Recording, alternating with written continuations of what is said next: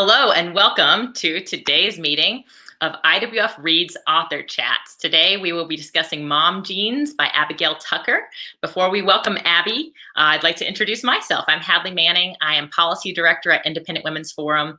And I read Mom Genes on my Kindle app on my phone, and this is what it looks like. I encourage you all, if you haven't read it yet, to grab your own copy.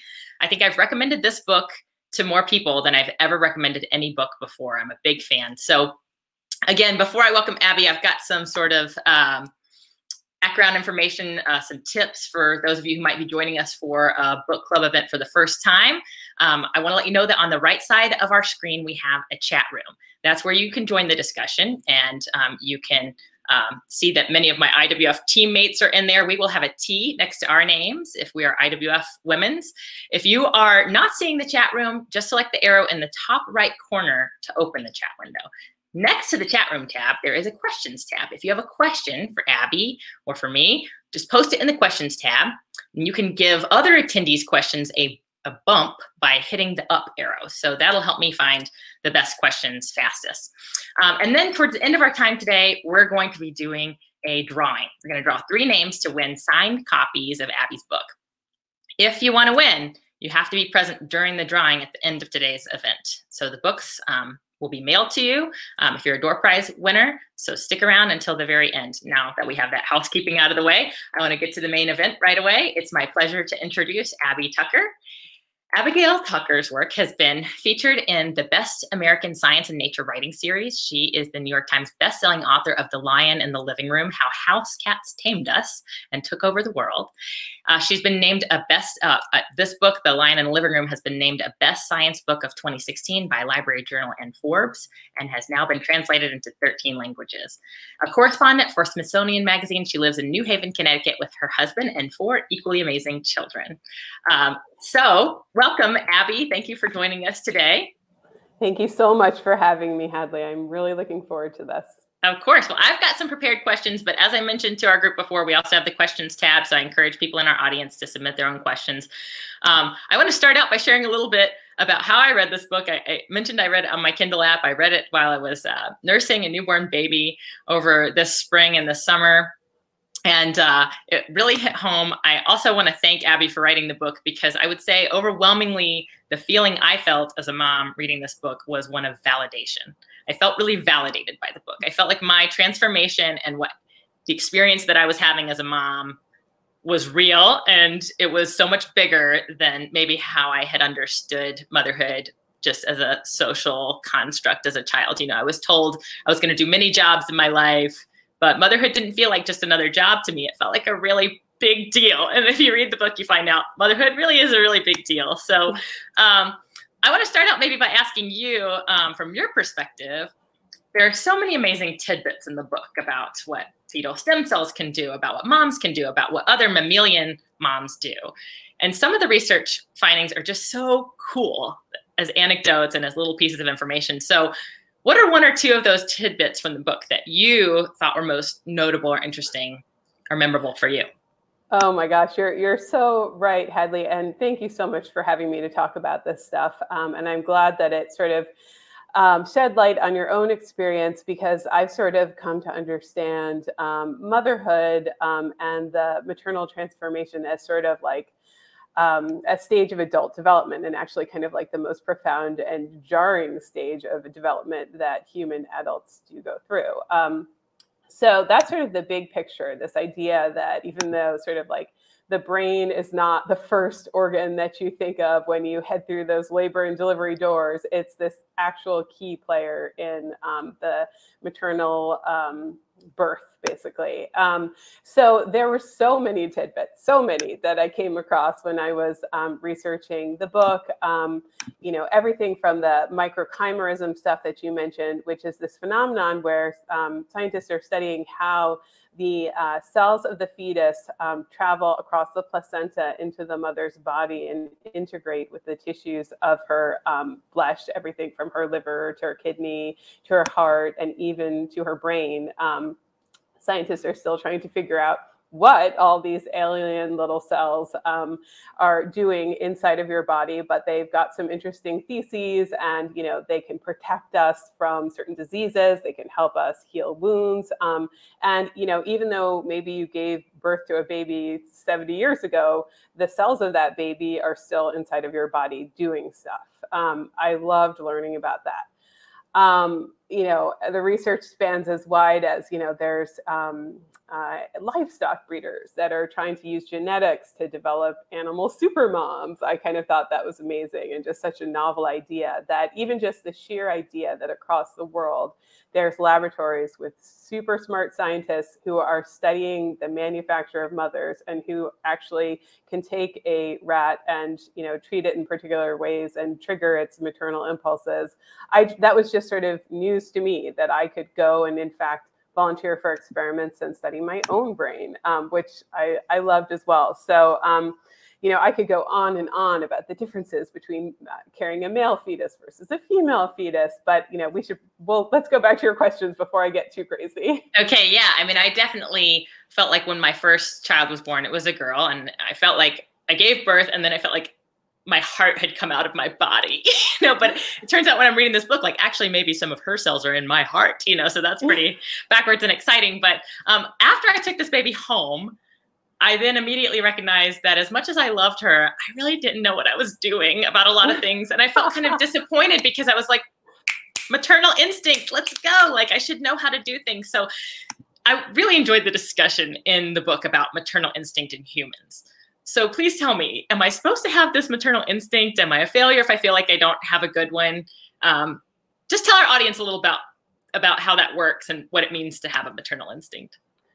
So the maternal instinct is something that you definitely do have. You just described it. It's this newfound sensitivity to and responsiveness to infant cues, and this sudden sort of rekindling of your systems of desire and reward, so that suddenly that this person who you didn't really know existed before becomes your kind of sun, moon, and stars.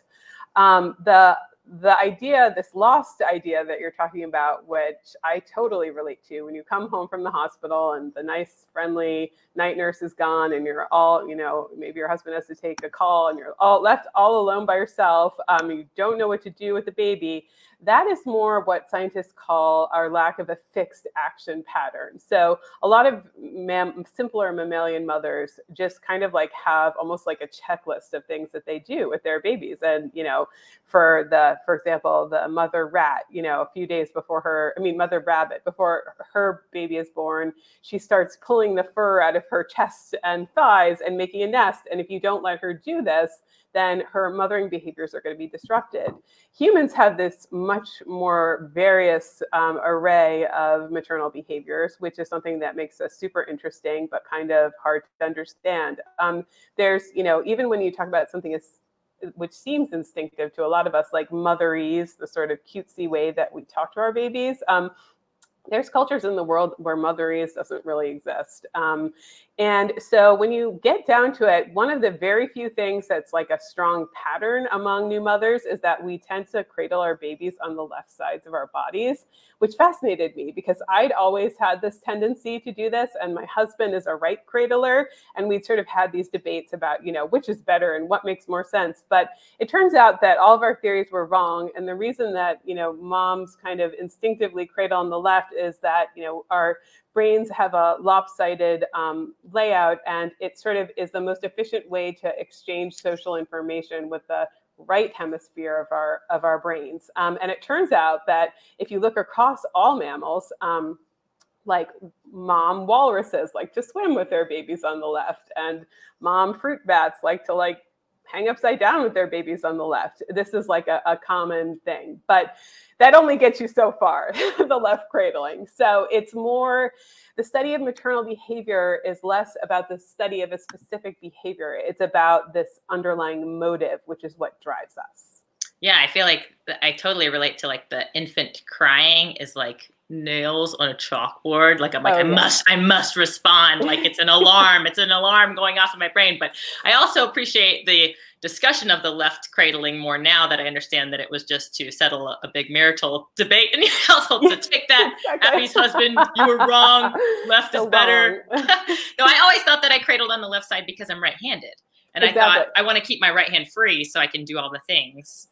But No. left-handed women also are prone to cradle on the left, and they're actually, you know, and of course I would have the few friends who cradle on the right, and so I don't want to, you know, upset anybody out there, but this is just something, a pattern that scientists have studied. And actually, you know, one of my favorite things about this research is how researchers will use tools and sort of like the random junk lying around our houses to kind of make sense of our behaviors. And so one way that they were able to tabulate these left-sided cradling biases was they went through a bunch of mothers' photo albums and kind of looked at the sides that they were cradling the babies on, and you know, made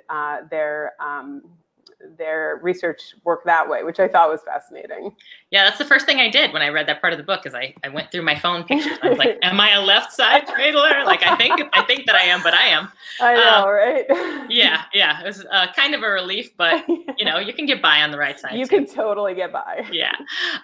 Cool. Well, let's, my next question's a kind of big one, and I'm cheating a little bit because it's a question that you say early in the book. I'm going to attempt to answer this question. And so the question is, how are moms different from people who aren't moms and similar to one another? So I know that's what the whole book is about, but if you had to sum it up, you know, how are sheep moms and mice moms and human moms similar, and what makes us different from non-moms, or even maybe different from our pre-motherhood selves? Yeah, so we're similar enough, lucky for us, to rodent moms, that rodent moms are stepping up for a lot of these experiments that, you know, really you can't do with human moms. Experiments where they're able to sort of like physically investigate the maternal brain and zero in on this area called the medial preoptic area, which we believe is the site, the central site of maternal behavior, to the extent that if you disable this area in a rat's brain, maternal behavior ceases. Whereas with a lot of, you can do a lot of things to a female rat, and her maternal drive is so strong that she is just not even going to waver. So that is a lucky thing, that this is, you know, this maternal instinct is ancient. It is sort of our mammalian core. It's, you know, probably something that we can date back to our last common ancestor, you know, this animal that basically developed these key adaptations of internal gestation and lactation, which led to sort of the onus being on the mother in mammalian parenting activities. So we can, when it comes to human moms and the changes that we undergo that sort of separates us from other types of people on average, there's these experiments that scientists do that use machines like MRIs and fMRIs to see how moms from pregnancy, pre-pregnancy, through pregnancy to post-pregnancy undergo certain physical changes in parts of our brain involving social processing. There was an interesting study that came out a few years ago that showed that moms underwent a loss of gray matter in these certain key areas. And, you know, that sounds really depressing, but it's not like a deficit loss necessarily. It could be like a neural pruning or an efficiency enhancing kind of development that goes on. So our brains, if you look at them, pictures of them, our brains have common features that machine learning algorithms can detect. Like you could give this machine a picture of her brain and the machine will say, okay, that's a mom. Then there's also these functional differences. So if you show mothers pictures of babies or other infant cue related things, like have them listen to the sound of cries, that nails on the chalkboard thing, our brains respond in slightly different ways on average than other people's do. We might have sharper responses in certain areas of the brain.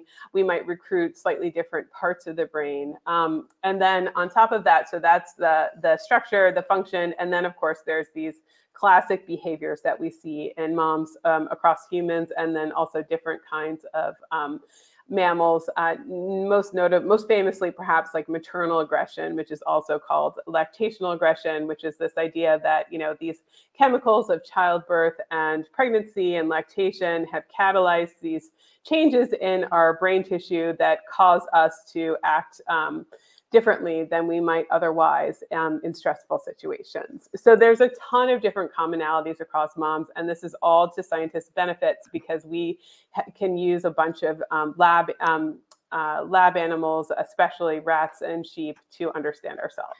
Yes, I'm glad that no one's physically investigating my mom brain. That's a nice way of saying, like, cracking it open and peeking around.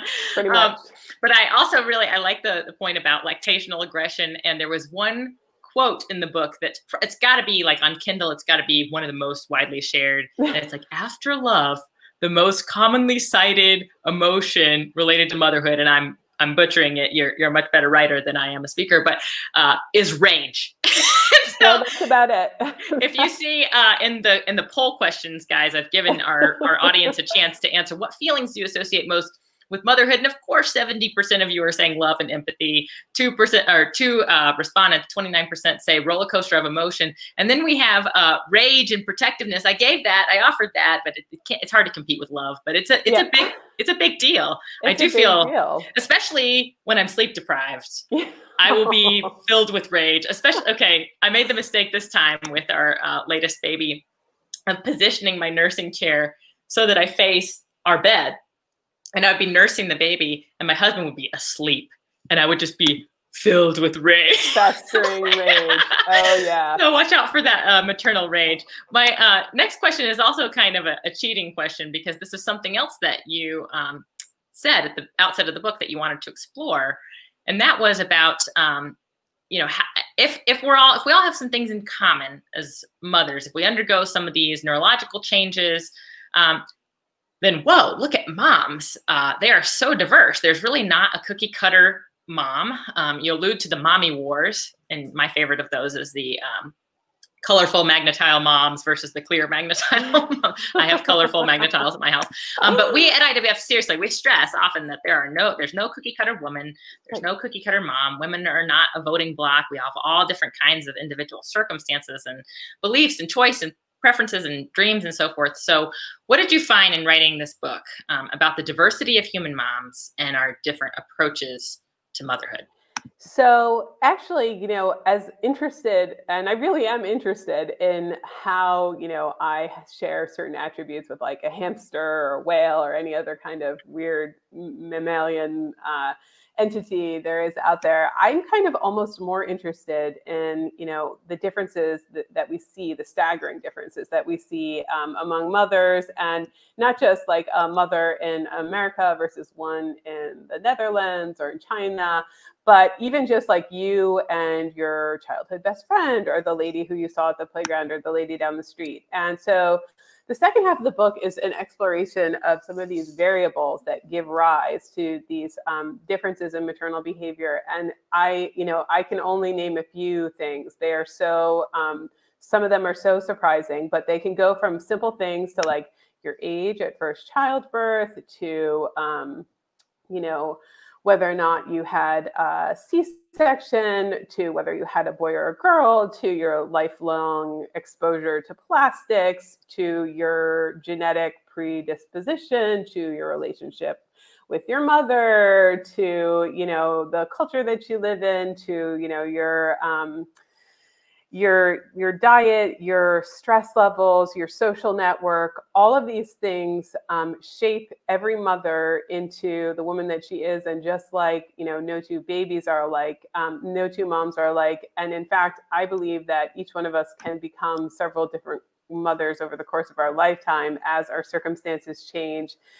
Just the idea of a child as wild card, like the way that we are shaped by the particular kid that we are given. This is something that you, as a mom of 3, Hadley, and as a mom of 4, I think we can see, like, you are shaped by characteristics of your kid, from their activity level to their to their personality, to the way they look, all kinds of things that change you subtly without you knowing it. But there's, a whole labs that are just focused on, your lifelong exposure to plastics and how that might interfere with your maternal behavior. My favorite stuff is the stress stuff and the social network stuff, because I feel like that stuff that we can influence more in each other's lives and kind of help out other women. Totally. We have a couple of really good questions coming up in the questions tab, so I want to get to some of our audience questions. We have one from Allison. Hi, Allison. Thanks for joining us today. She says, jokingly, she says, how did you write a book with 4 children? Which is something that Abby and I actually discussed before going live today. Allison says, I'm kidding, but truly, good job. And then she says, real question. How would you like your research to be used in helping new moms or moms to be? And maybe you just started to allude to that with some of the social support stuff. But Allison continues, what are some ways that you've seen it shared to help them feel validated, as I said earlier?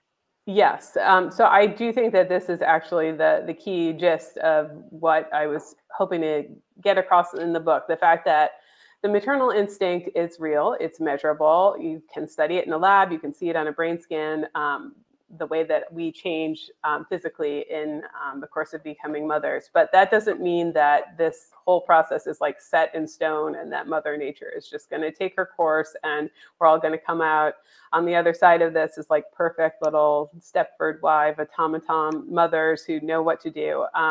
We are constantly being shaped by the world around us. And if you have a woman who is under a lot of social or economic stress, her maternal behaviors are going to reflect that.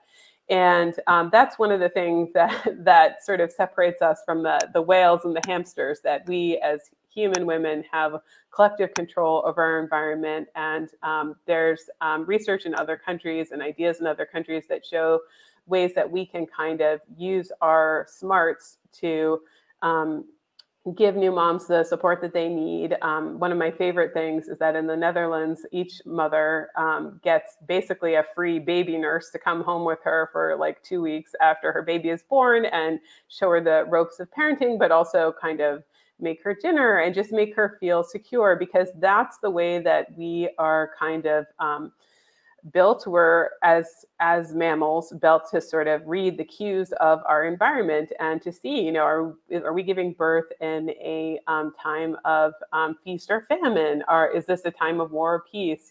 How safe am I and how safe is my child? And unfortunately, there's a lot of women who do give birth in really hard circumstances, and given the opportunity, we should do things like, give them free nursing support. We can give them free diapers. That's like, lack of access to diapers is something that correlates with depression in new mothers. We can, in Australia, new moms have the opportunity, if they're having trouble with getting their babies to sleep, there's special hospitals where you can actually check yourself back into the hospital with your baby, and they'll teach you how to do it. Because for some of us, it's taken 3 or 4 pregnancies to figure this out. So there's so many different things. So speaking of this feast or famine, and this will have to be our last question because we're running low on time, but the COVID pandemic, kind of a famine time for a lot of people. So Victoria asks, what are the biggest challenges that moms have faced due to or during the COVID-19 pandemic? A lot of changes, even the experience of giving birth with masks or lack of family, loved ones, etc. What would you say about the impact of the pandemic on motherhood, sort of broadly, and on moms? Exactly. I think that in a way, the pandemic has shown, I think it's surprised a lot of people how much moms, as opposed to their partners, were taking this whole experience kind of on the nose, and how moms lost their jobs at much higher rates and, experienced high levels of depression. And I think that, the pandemic just kind of showed us how important the social fabric of our lives is to creating a healthy maternal experience. And, even as something as simple as, having an office where you go in and you see other people and you feel that you're sort of valued and seen, that can be really important for new moms who choose to go back to work. The idea of people being isolated from their grandparents was particularly hideous, I think, for a lot of new moms, because we are in a way built through this miraculous adaptation of menopause that I learned about, to have this kind of like right hand grandma who's supposed to be helping you out if she's able to. And new moms who became moms during this time haven't had that. And so I think it's just kind of shown us how powerful we are in each other's lives. I love that. I think that's a really good sort of call to action to those of us who can be supportive of other moms. I have an announcement. Before we hear final thoughts from Abby, I want to be sure we get to our drawing winners for our signed book door prize. So the winners are Teresa Limbry, Lynn Ferrero, and April Smalley. So again, Teresa Limbry, Lynn Ferrero, and April Smalley, thank you guys for joining us. You guys will be getting signed copies of Mom Genes by Abigail Tucker. We'll send those to you in the mail. Abby, I do want to give you a chance just to give us some sort of final thoughts. If there's anything that I haven't asked you about, I always come to these conversations with tons more questions than we have time for, but I'll give you the floor and you just share what you think is most important or best takeaway. Yeah, I think, I feel lucky that a lot of women in your audience are interested in politics and involved. And I just think that there's so much we can learn about this research about how culture shapes mothering. And there have been fascinating studies comparing American babies to babies in the Netherlands, showing how our babies are a lot sort of harder to soothe and more, to use the word depressed is not right, but they're just sort of tougher babies than these babies in the Netherlands. And part of that, scientists believe, is because their mothers are in a situation where they're kind of more likely to be depressed. And the reasons for this American depression, maternal depression phenomenon can range. Some of the key underlying causes are stuff like income inequality and women who are forced to work swing shifts and more than 40 hours a week. But I just think that, we should think of mothers not as just these sort of battle axes who are built to beat all the odds, but as sensitive beings who are constantly reading the cues from their environments. And we are the ones who give each other the cues. So that's something that I think that we should all think about, whether it's crafting policy stuff to, just your friend down the street had a COVID baby and, instead of making her one dinner, you make her 5 dinners, because that shows that you see her and you care for her. Yeah, it's fascinating. I guess we all live in our own microcosms, because I've read that COVID has caused this big baby bust. And right. yet I'm cooking like casserole after casserole after casserole because my friends are having lots of babies. And I guess maybe it's just depending on where you live and who you're friends with. But I feel like my casserole dishes have been really busy lately. So, but I'm just repaying people who did it for me, which is a great tradition. And I think it's just one of many things, like you mentioned, that we can do to show support to new moms. And I also agree that the public policy discussion is very important. That's what we spend a lot of time doing at IWF. So thank you, Abby. We're so glad that you could share with us. I really enjoyed reading the book. As I mentioned, I want to get like a 10-pack or 20-pack of the book so I can give them out to all my mom friends for Christmas. But I also want to encourage people in our audience to join the IWF Reads Book Club Facebook group. It's a private group. It's called IWF Reads Book Club. So find us on Facebook, and that way you'll find out about future events with wonderful authors like Abby. I also want to tell our audience a little bit about Independent Women's Forum in case they're not familiar. IWF is the leading national women's organization dedicated to developing and advancing policies that enhance people's freedom, choices, and well-being. We have an amazing staff of all women. I'm on the staff. I'm proud to be on the staff with some of the sharpest policy, communications, and legal minds in the country. We testify before Congress and state legislatures. We produce educational materials and publish articles about various policy issues. We file legal briefs in various court cases, and we frequently interface with the media to make the case for better public policy. We also make it a point to champion women from across the country to celebrate their accomplishments and lives. If you haven't read our Champion Women Profile series, I encourage you guys to do that. You can find that under our About tab on IWF.org. We release a new profile every 2 weeks. And you can find all kinds of information and new daily content on IWF.org. Sign up to be an email subscriber or even a mobile insider, and that way you can get special text alerts from IWF with our latest news and updates and events. I just want to say thanks again to everybody, especially Abby, for joining us today. I really enjoyed it, and I'm looking forward to our next IWF Reads event soon. So have a great rest of your week, everybody, and we hope to see you next time. Bye.